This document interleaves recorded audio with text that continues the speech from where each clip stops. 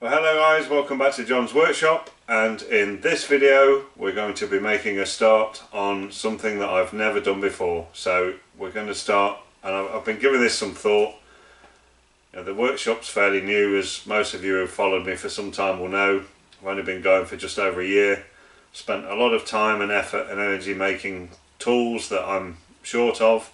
There's plenty more of that still to come. There's still lots of tooling that I want to make, but being honest, just making tool after tool after tool and welding bench and this and that, after a while all of that can become a little bit tedious. I still enjoy doing what I'm doing, but it is nice to think about actually making something that's a bit of a product for display, as opposed to just another tool in the workshop. So plenty more tool manufacture to go, and largely what I'm going to be doing is making tools to order as I need them, if that makes sense. So once I get into a job, find out I need a tool or I need something making, I'll make that up to do the particular job that I'm doing, rather than just be tool like this, like it's been.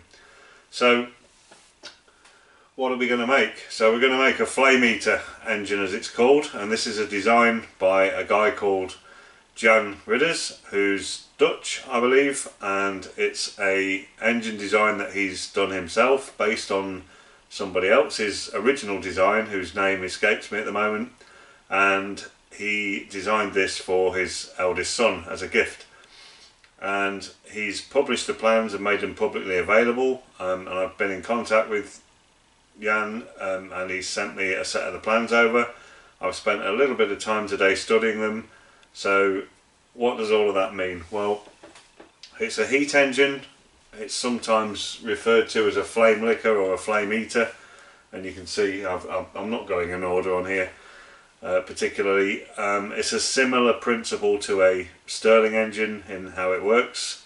Interesting to note that flame licker or flame eater engines are less than 5% efficient, so actually getting them to run is dependent on quite a lot of engineering required to make sure that the engines have got the least amount of friction possible in all of the moving parts to enable the engine to actually run, because they are typically very inefficient engines. So that's going to be a challenge, and I'm going to quite enjoy that. As I've said, it's the first engine build that I've ever done. It's not strictly true. I copied an IC engine many years ago out of a model aircraft, managed to get that running. That was a glow engine. But I've never really made one to print, so this is going to be, I'm quite looking forward to this. There's lots of sort of features, there's lots of parts, there's lots of very small parts, which is something that I'm not used to, both in my own workshop here and also in my career. You know, most of the stuff I've been dealing with for all of my career has been at least, you know, a good handful of part, and sometimes incredibly big parts. So making very tiny small parts is not something I've got a lot of experience of, so that's going to be good. And I'm planning on making a really nice job of this and having something that I can have probably sat in the house for display that's a running engine. So I'm really looking forward to that. It's going to obviously be a series of videos, and there'll be quite many in the series. I don't know how many yet, but there'll be quite a few videos in the series. Where I am just now with this is really right at the start. I've studied the drawings, I've got some material already in the shop that will make some of the bits, and we'll put some of that into this episode, and then the follow-on episodes will be making the rest of the parts. A lot of that's dependent on me ordering material in and things like that, so these episodes are going to run probably interspersed with other episodes, you know, making tooling as I need it, blether videos, that kind of thing, hints and tips videos, and other things as they come along. So these aren't going to be one after another, these will be interspersed, but when they're all complete I'll put them all together in a playlist for anybody who wants to sort of watch from beginning to end. So that's the plan. So what I'm going to do now is move you over to the monitor, and we'll have a look. I'm not going to show all the drawings, I'm just going to show some 3D models of the finished engine to give you a bit of an idea of what we're going to be building. So we're over at the command and control center, as I called it, and you can see here, so this is a 3D model of the finished engine. So you can see what we've got, you know, very basic in its construction really, in terms of the principle of it. We've got a hefty flywheel for the size of the engine. We've got a cylinder head. On the front of the cylinder we've got a sliding valve which lets the heat in and out of the engine and the exhaust gases out. And we've got some structure at the bottom for holding all this together. We've got a fuel tank and a burner with a wick in it, and we've got, obviously underneath the bits you can't see, a crankshaft with a crank, various bushes, things like that, and the base for it all to stand on. So the drawings themselves specify different materials for different parts of this. I'm going to be straying away from the plans slightly in terms of material choices, so all of these base sections here are brass, and that's, you know, largely denoted by the colours. I'm going to be going for aluminium for this base section because I've got some of that handy in the shop. It means I can make a start. Lots of the other pieces of material I need to order in. So the cylinder's going to be chromium steel. The crank's probably going to be steel or even stainless steel, not sure yet. I need some spring steel. I need some stainless for the valve. I need various other bits. I need brass for the fuel tank. I need to get myself some silver soldering gear for various bits of this model that need to be silver soldered, so that's something I've never done in the workshop here. I've done it plenty in industry but not you know, at home, so that's, I need to get myself geared up with one or two things to make this. Lots of small parts, lots of small taps that I don't own. You know, some of the holes on this are down to M2, so very, very small holes to tap, and there's some very, very small parts as part of this build. So looking forward to this. This is going to be something completely out of my comfort zone, something I've never done before, and hopefully something interesting for you guys to follow along with and watch me struggling my way through my first engine build. You know, as I said, it's fairly simplistic, so I'm hoping that, you know, I'm not going to get into too much bother with this. I've got a good set of drawings to work off, which is good, so we'll see how we get on. So I think what we're going to do in this video is start making some of the base framework for the whole thing to stand on out of the aluminium that I've got in the shop. So I'll bring you back when we're starting to do some of that manufacture. So there's my first 3 bits of stock cut for making the base. So I'm now going to plan whether there's a big hole to go in the centre of, I think, 2 of these. I need to check the drawing again, and there's some other holes, fixing holes, and I've got to do some machining of sizes. I think these are about 9.5mm thick at the minute, and they need to come down to 8, and I've also got some other features to mill in as well. So I'm just working out, I think I'm going to be putting the large hole in on the lathe using the 4-jaw, and I think that's probably going to go in first because I'm clearly going to mark the part holding it in the 4-jaw, so I might put the big hole in first and then do all of the milling with respect to that hole once that's been put in, and then at least that way my finished surfaces then will not have jaw marks in them, which, you know, I really want this to be highly polished and really nice looking when it's done. So I'm going to have to think carefully about my setups to make sure that I'm not, you know, I'm doing them in the right order so that I'm not leaving jaw marks or any other marks in from my setups. So I'll bring you back when we know what the first operation is going to be. Right guys, we're at the lathe. I've got my 4-jaw chuck loaded. The 3 bits of aluminium that I've already cut and got ready, the offcuts, 2 of them need a 32mm bore putting through the centre. Now there's 2 ways I could do this. I could do these on the lathe, which I'm about to do, or I could do them on the milling machine if I'd got a boring head. And if I had a boring head, that's probably what I'd be doing, because the rest of the work on these is milled. So what I've done is roughly mark the centre just by scribing 2 diagonal lines, and we put a centre punch mark in there, and we're going to use that to help us line this up quickly in the 4-jaw chuck.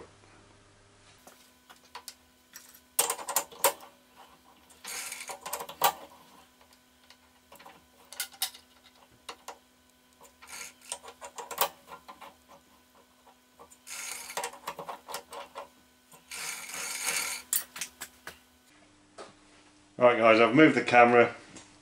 What you can see I've done here is I've put the revolving centre in. We've got a fixed centre that's located in the centre pot mark that I put in the front of the plate, and you can see I just threw this in here anyhow. It's not running very good.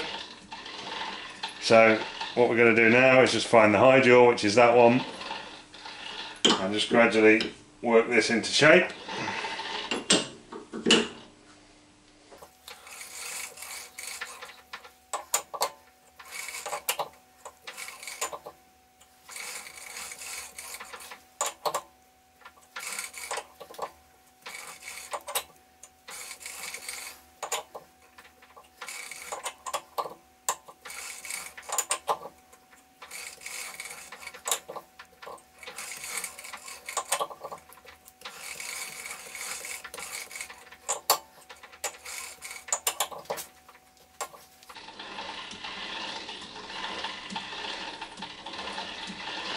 So there we go, that's less than a thou, which for what I'm doing, perfectly good enough, bearing in mind I'm just locating on a centre punch mark.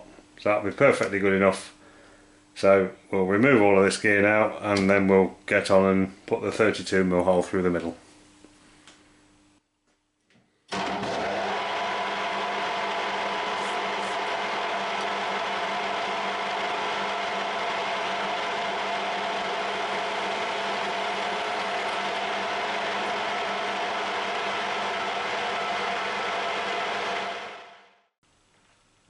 Alright guys, no messing about. This is the biggest drill I've got that will fit in the lathe at the minute. This is 20mm diameter, and we're just going to go straight in with that into that big spot drill that I've put in.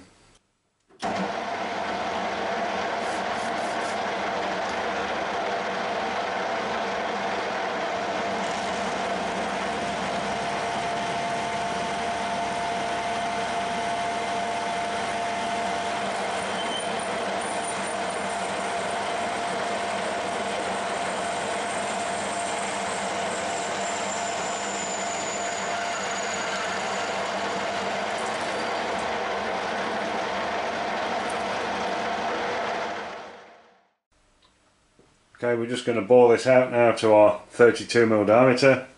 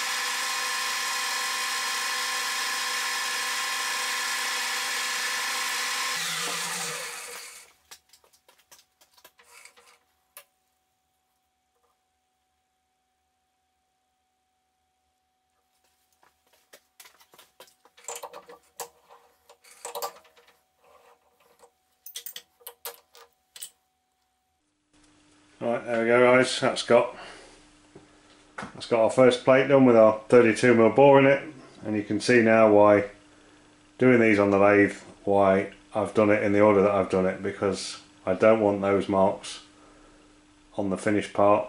So I've got stock on all these faces, so when I put it on the mill to clean it up to finish size, they'll all come out. The only thing I need to do is make sure that I clean it up with reference to this centre bore, which isn't too difficult to do, fairly straightforward. So I'll join you on the mill, I'll get the other one done the same, and I'll join you on the mill when we start finishing these to finish section and start putting the other features into them on the milling machine. Right guys, I thought before we do anything more to these, it'd just be worthy of showing how accurate you can actually be doing what I've just done there. So I didn't really painstakingly go over this. It was 2 quick diagonal lines scribed with a 6-inch rule on the bench, a centre pop in the middle. You watched me set it up. You know, I didn't spend ages and ages clocking this thing in. I got it somewhere near.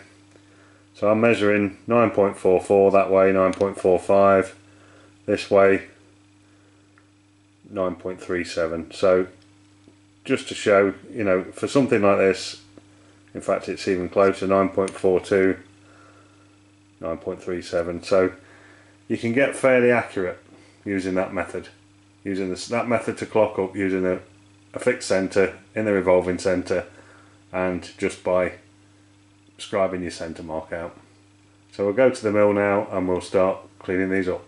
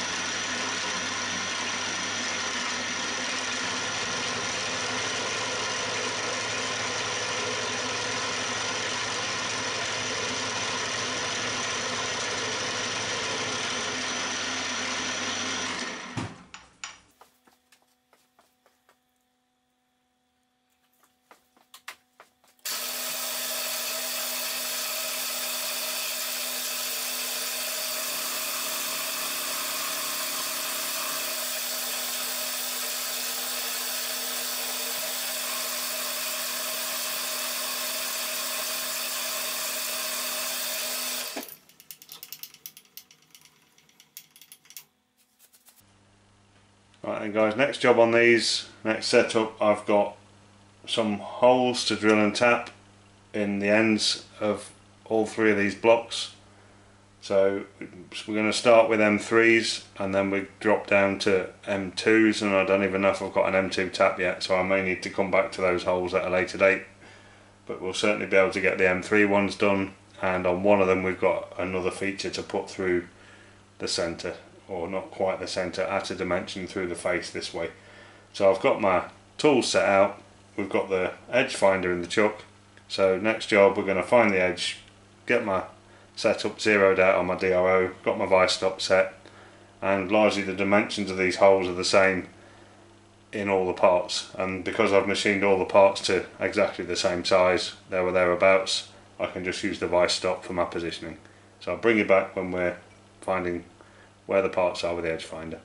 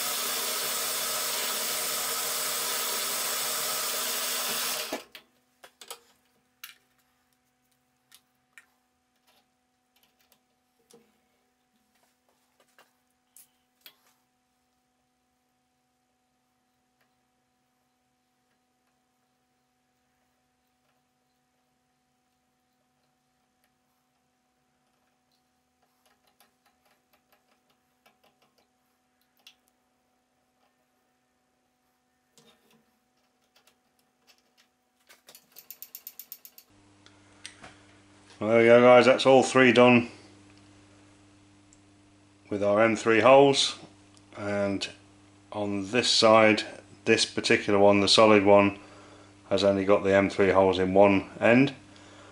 Next task now on one of these two, only one, I've got 4 M2 holes, which will be a giggle, to put in a pattern, in a rectangular pattern into this face. Interestingly, the clearance between the major diameter on the M2 thread going through the plate this way and the major diameter of the M3 thread going in this way is 1/2 mm clearance between the two, so incredibly close, but I'm following the drawings on the plans, that's what it says, so that's what we'll do, or that's what we'll attempt to do. So that will be our next operation.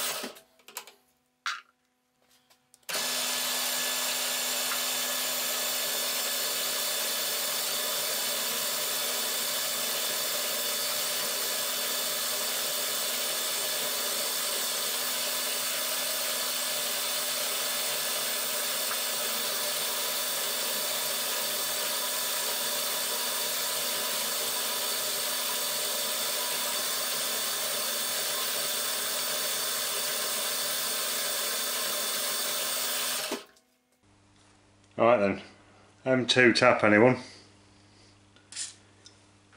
This is going to be a giggle. Glad this isn't stainless.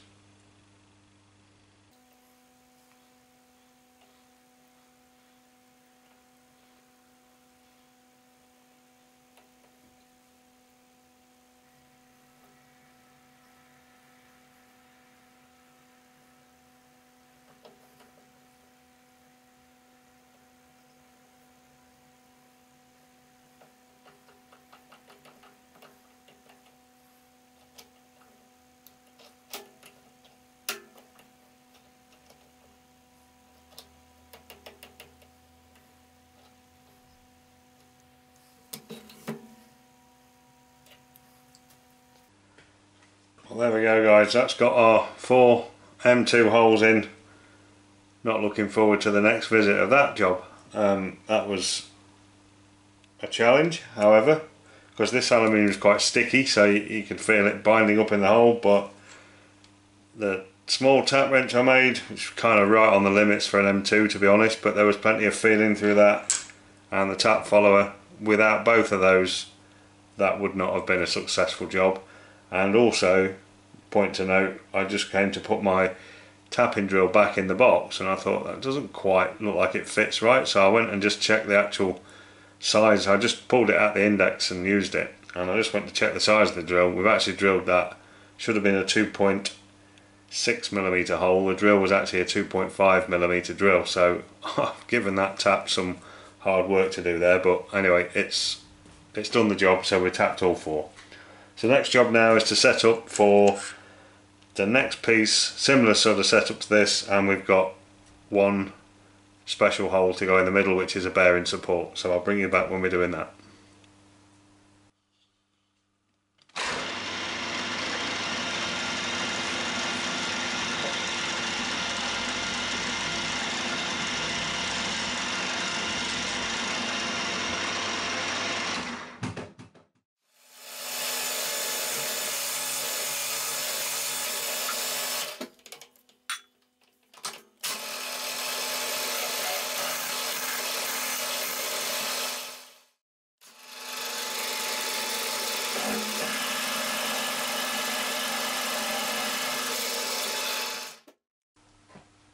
Right guys, we've got this loaded up in the 4-jaw. I went for the 4-jaw option. I've got some aluminium packers on all 4 jaws. I've cocked my centre hole up and I've got a tiny boring bar, high speed steel. Not an ideal setup really, because it's sticking out quite a way. I don't have a decent holder for that, so that was the idea of this project really, as well as building the project, was to flush out what other bits of tooling and things like that I need to make myself. So I'm making a list as I go along, so I need to figure out something better for small diameter boring, so that's gone on the list. So we're going to give this a try now and see. We can open this out to 15mm and then put the counter bore in for the bearing.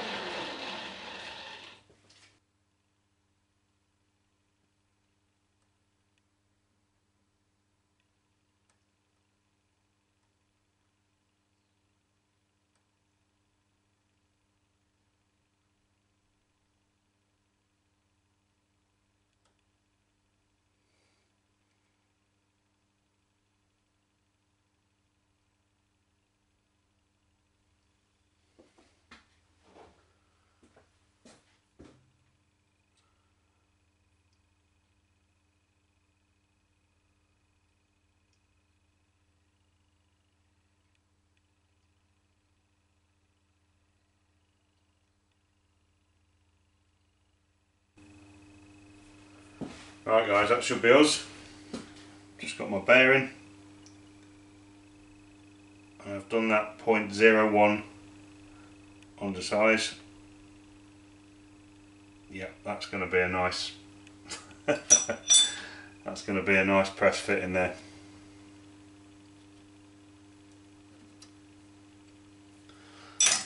Good, that's that bit done. We'll get that bit out and take it to the bench, deburr it, and then we'll close this episode out. Well, there we go guys, that's got our first 3 pieces done of the engine, so you can see where they fit. So this is going to be this piece with the small M2 holes in it is going this side, and the M2 holes are for fixing on the valve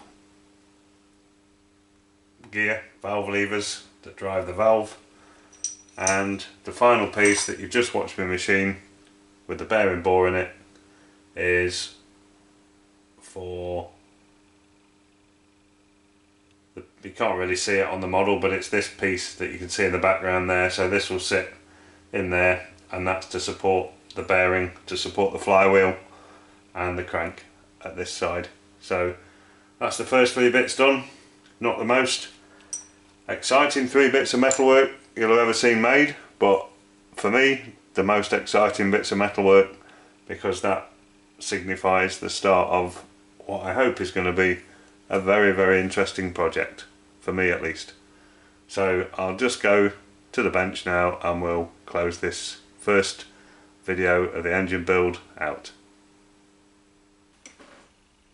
And there we go guys, that's the first 3 bits done. The next job really on these, and I'm going to leave this for a while, is wet and dry all different grades to bring these to a really highly polished finish with wet and dry for a start, to get rid of the machining marks, and then we're going to use some final assembly, or just before final assembly of the whole thing, we're going to use some Autosol, which is used in automotive, really. Lots of motorbike sort of enthusiasts use that quite a lot for polishing up engine casings and things like that. It's really, really good, and you get a real mirror finish on aluminium. It's quite a bit of work, but that's what I want to do with this engine, is really put the effort into making it look really, really polished and really neat when it's finished. So that's it for this first episode. I hope you found that interesting. I hope it's whetted your appetite for future episodes.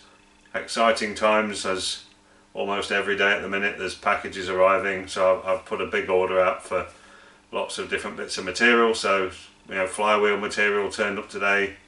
I think crankshaft, main shaft material turned up, and various other bits and pieces. We've got some of the brass bits that we need for the valve gear turned up. So I'm now set for some videos coming in the future.